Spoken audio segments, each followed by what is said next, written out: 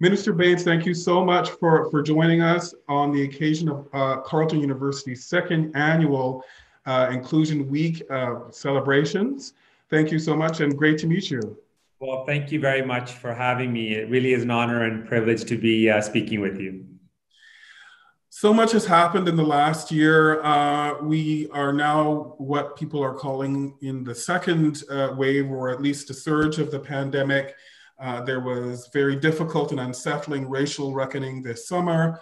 These issues seem to be converging in the sense that COVID has disproportionate impacts on various portions of the population.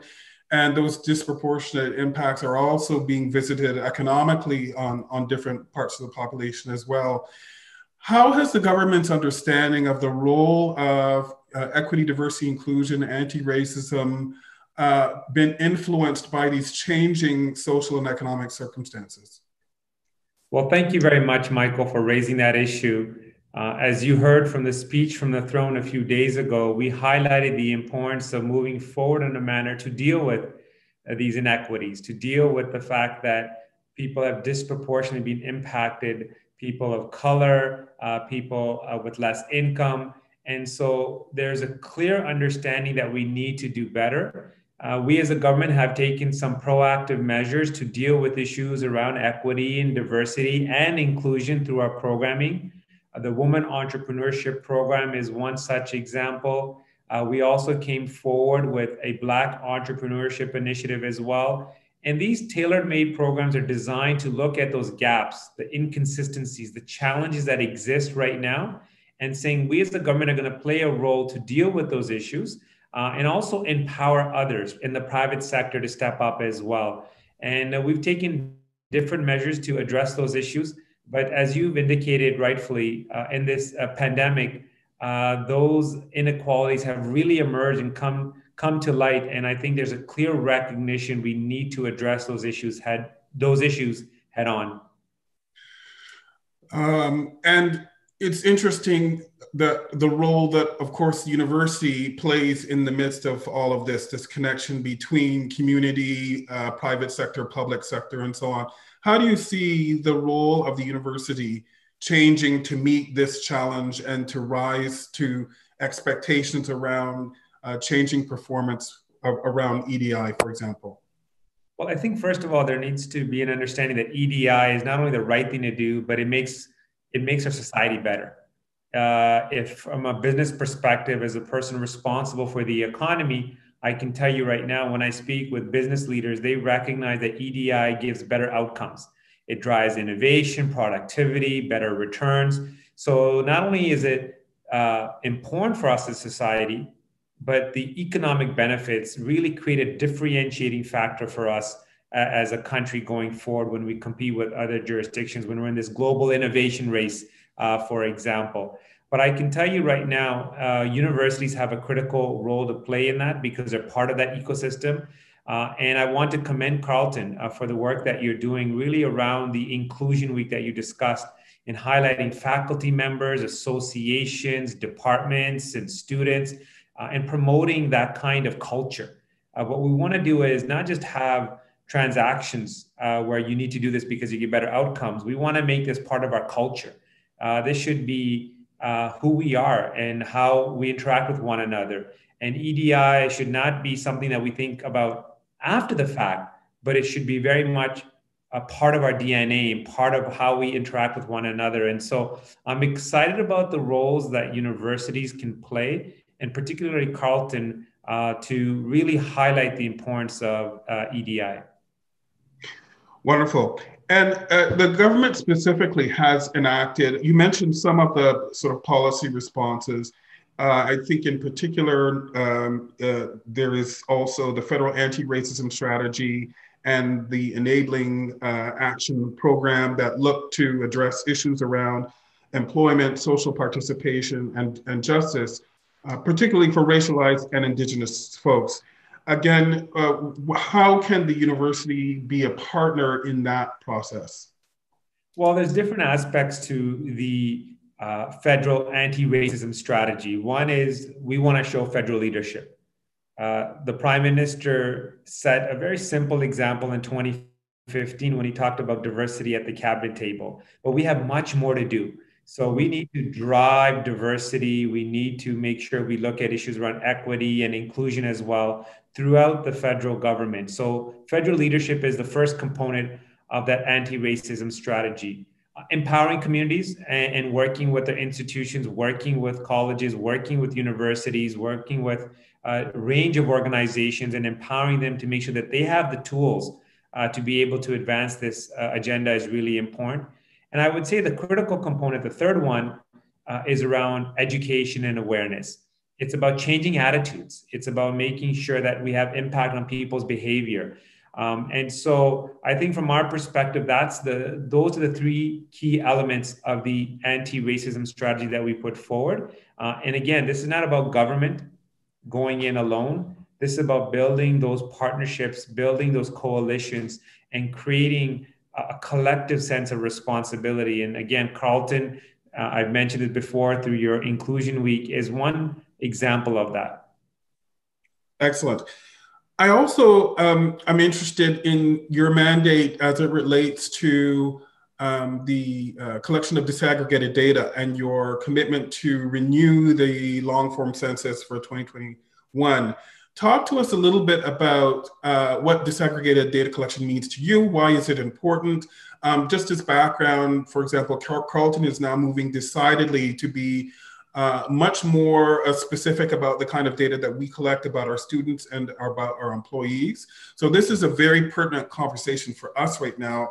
And it would be helpful, I think, if you share your perspective on why this kind of collection of information is critical to inform policy and to move us forward. Well, good quality, reliable data leads to good quality, reliable decisions.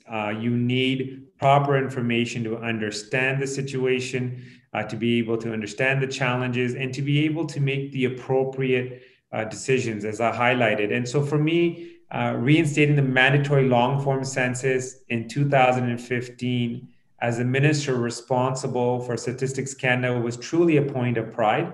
And now launching the new census is something that's important because we're focusing on, as you said, disaggregated data. And it's really about getting that detailed, granular data about the population. And earlier in our conversation, we talked about how COVID-19 has impacted people of color, has impacted people in the low income categories. And so you're only able to determine that through disaggregated data. You need to be able to understand at a very granular level what the population is going through, and so you can address some of those issues. And so in the upcoming census, we're looking at ethnicity in greater detail. We're looking at religion, for example, and these will enable us to better understand how people in different communities have been impacted.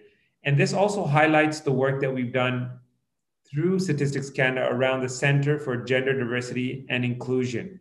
And this is about sharing data, not only collecting data, but sharing data with the broader Canadian population and with other institutions so they can make better decisions as well. Wonderful. So this ties in quickly and nicely to the next question I have around research.